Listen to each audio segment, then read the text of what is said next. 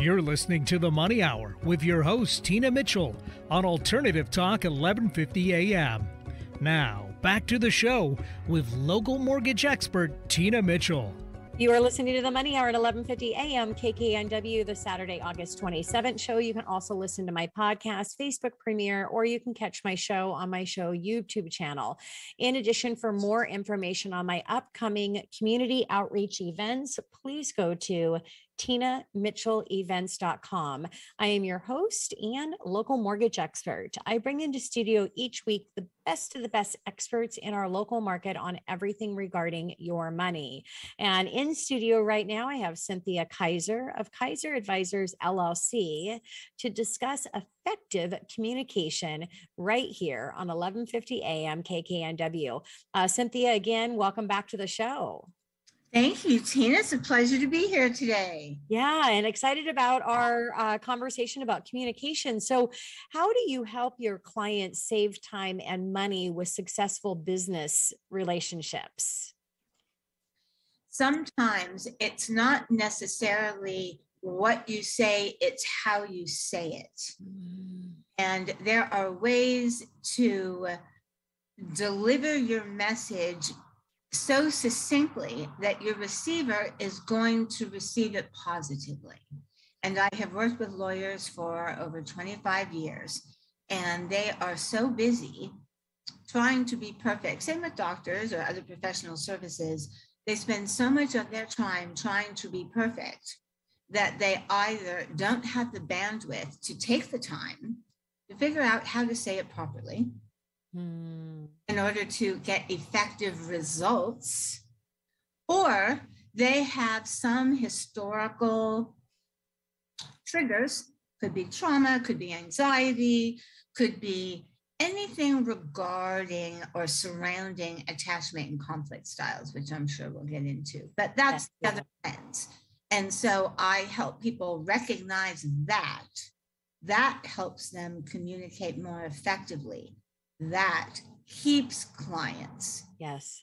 And it brings in new clients. Yeah. And if you say that you don't have time to master something as important as communication, you need to make the time, because overall it's costing you a lot more time, a lot more money, and even more importantly, emotional stress and energy for not getting the results that you want. And ultimately, everybody is here in business and in life to maximize results and to be able to maximize the end game in anything that you're doing. And it all lies in communication. I always say, if you're not getting the results that you want, it is almost always in how you're delivering that message. And sometimes it's just an adjustment of a couple words in that messaging, or again, like Cynthia says, in how you're delivering that. And I'm sure tonality is a big part of it as well.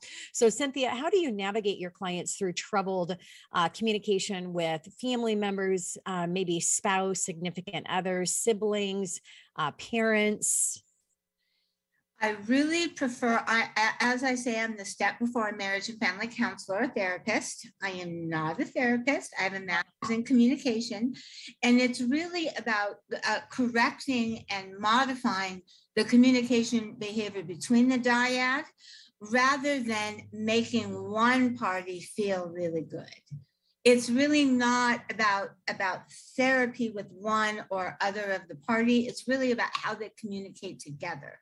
So oftentimes one will say to me, well, I want to work with you, but my husband won't. Okay, well, that is not going to do us any good. Yeah. I can work with you in the beginning, but it's going to take both of you, because he said, she said happens literally with the rise and set of the sun. Yeah. Every single day and with every single person. And so a way to navigate through that, so people understand that in order to get without under the manipulation, guys, there is a way to go in soft in order to really have your recipient, whoever that is, whether it's a business partner or your husband or wife or your child or your husband's stepchild. All of that takes the same tools. Yeah. And that's what is so fun. It's the same tools, no matter what relationship you have. Absolutely. I follow three things: love, acceptance, and accountability. I need to come from a place of honestly a loving place, acceptance of who they are, what space that they're in, regardless of what that is. And then I need to be accountable for how I'm going to react.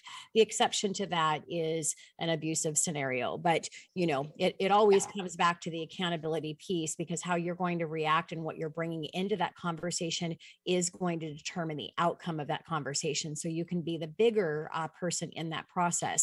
So Cynthia, what if you have people that you love, but can't handle discussing difficult situations because you can't ignore them? You have to address them. So how do you help people that you have to have you? Exactly. So how are you? So first, the first three words, you said three words, you know how I am. I always have to have three words. So my three words that I go through with every client is accurate, appropriate, and respectful. Accurate. You always don't do the dishes. No. You always talk to the secretaries that way. No. Or you never call that client back on time. Probably not never. So there are things so when there's something really hard to say, like, I love you, but I am no longer willing to do that with you in our bedroom quarters. Yeah. How do you say that? And it's based on the trauma that I have recently figured out happened to me when I was 7. And so now I'm realizing that in order to effect better communication within my relationship with you, I can no longer do that. Yeah. Well, any way that you say that, much like you would say, I'm sorry, you have cancer, there are words and there are ways and there are tones that you can adopt to go in soft and get your communication heard. Yeah. And that's really great, Cynthia. And I like what you said in, the three words, and that there's a simple template that I'm sure that you shared through the process that really is a plug and play. No matter what conversation that you're having, you just need to learn the skills in order to master communication. And again, if you're not doing it for anyone else but yourself, because you're in the place that you need to be your best for yourself, which we do, it's going to ultimately benefit everybody else around you, right? Yes, I have two things to say. One, a whole segment of what I do is internal communication. If you can't speak well to yourself so that yourself hears you, you aren't going to be effective with anybody else. And I prefer to work with the dyads, like I said, or the family. I have 7 people on a Zoom sometimes. It's fascinating. But I only allow individuals to work with me when I see a theme.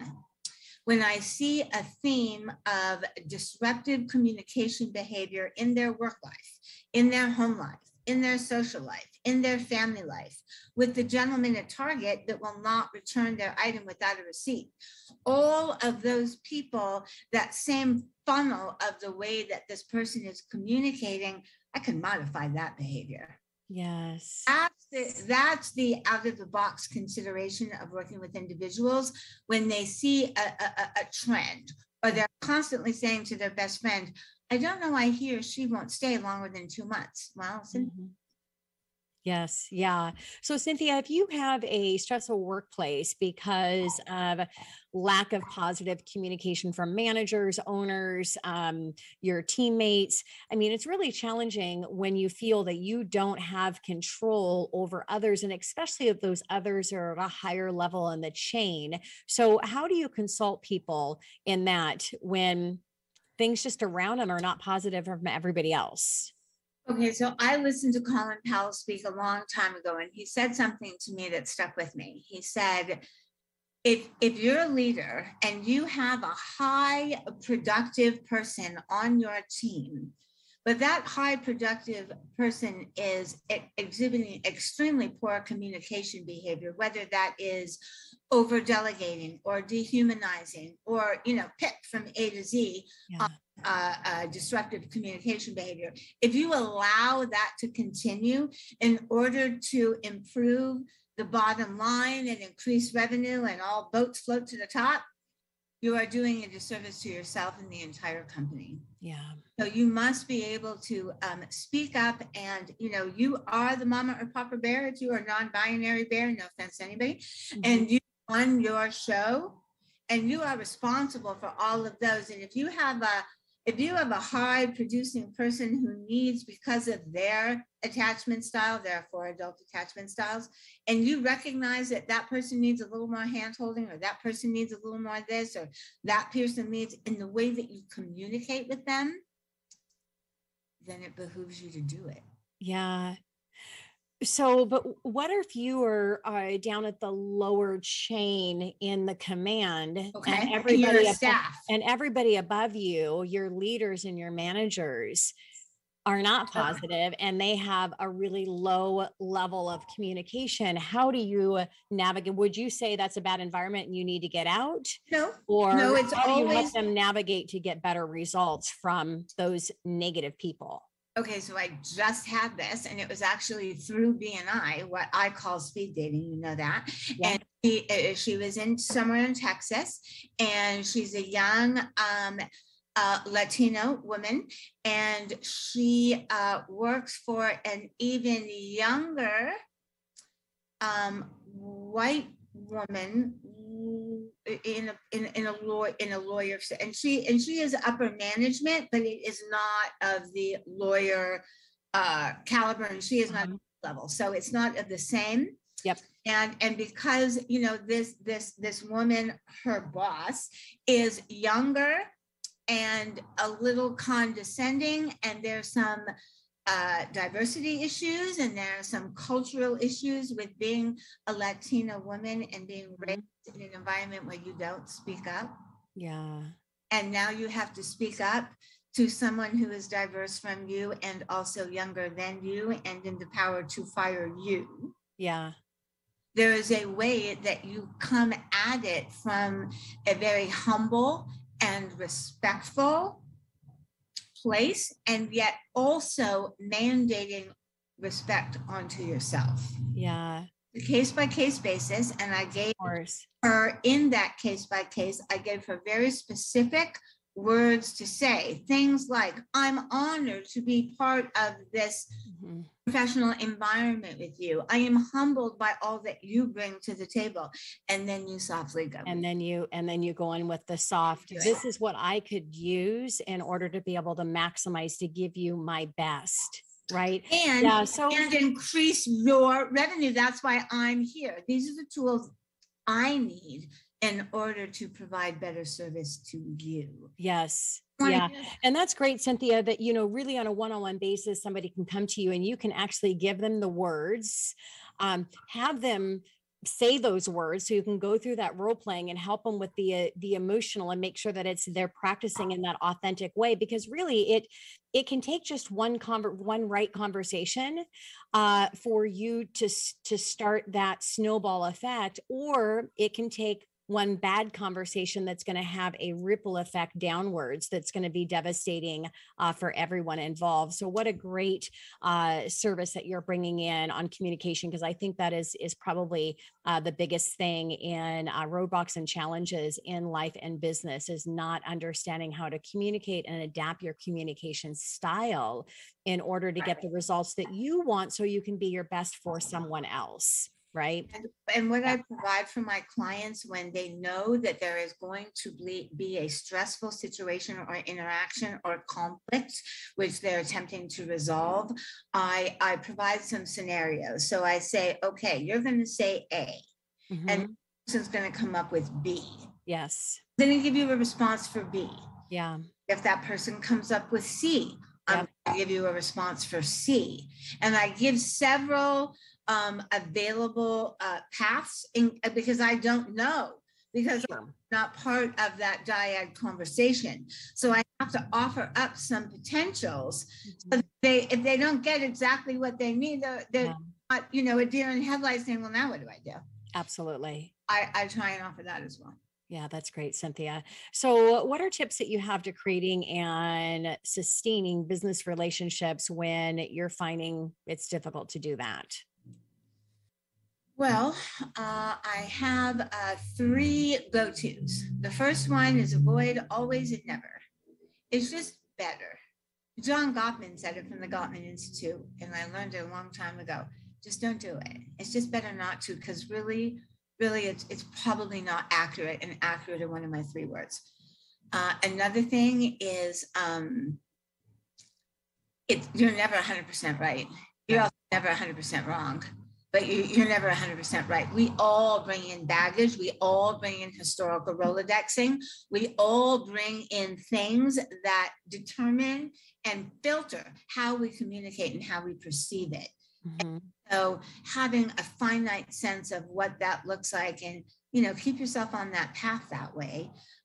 And realize that it's the hardest thing. What did I bring into this? It's the hardest thing.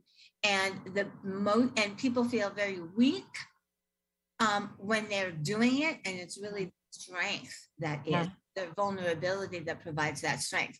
Yeah. Also, well, I'm going to give you 4. When you are most upset, whether it's professional or personal, and you are most wanting to just bash, the best thing to say, and people who are listening are just going to want to go throw up, but really, the best thing to say is, what do you need from me right now? Yeah. It's huge. And the last thing I can say is, do not try to navigate through conflict when you are drinking or otherwise. Of course. Yes. No, you wouldn't even believe. You wouldn't believe how many people get liquid courage or other kind of courage before, in. And that's, while the filter is off, the wrong filter is off. Yeah. Good point. So if you lose clients after a period of time without being given a substantial explanation, obviously there's some issue if you're having that on a regular basis. How do you help your clients navigate through that? The toughest thing is to do a client interview and then not take the advice. Mm-hmm. Ask the question. It's worse to ask the question and then not do it than not ask the question. So if you're going to sit down and you're going to say to the client, what is it that you like? What is it that you don't like? And how can I make our experience better? If you're willing to do that and be candid about your efforts to revise those issues, that is positive communication behavior. But it really takes wanting to change the course of communication within the relationship. It's hard. Conflict styles, there are 5 of them. They're much more liable than attachment styles, but they really, if you avoid and you just run away from everything, that's going to be tough for you. If you combat and you come at it with everything, that's going to be tough with you. If you accommodate and just say, okay, whatever, you win. How many marriages go south that way? And from a compromising, I'll give a little and you give a little. You take top half of the carrot, I'll take the bottom of the half of the carrot. Well, you've got bottom of the carrot. So what does that mean exactly? So the best way to navigate through conflict is collaborative. It takes longer. It means more. It feels badly. It feels raw, but it's worth the effort. Anything that is mastered at the highest level, it takes more time. It takes taking the hard road, taking a step back, learning new techniques and new tools, and creating a different habit for yourself to where you're willing to learn different communication styles. Cynthia, I think what you're doing is amazing. And really quickly, the best way to contact you? You can go to my website, kaiseradvisors.com. You can schedule a free consult with me, press the button. My office telephone number is there. It's the easiest way to find me. Wonderful. Well, Cynthia, thank you so much for coming back in studio. It was great to have a conversation with you and to share your tips on communication. My pleasure, as always, Tina.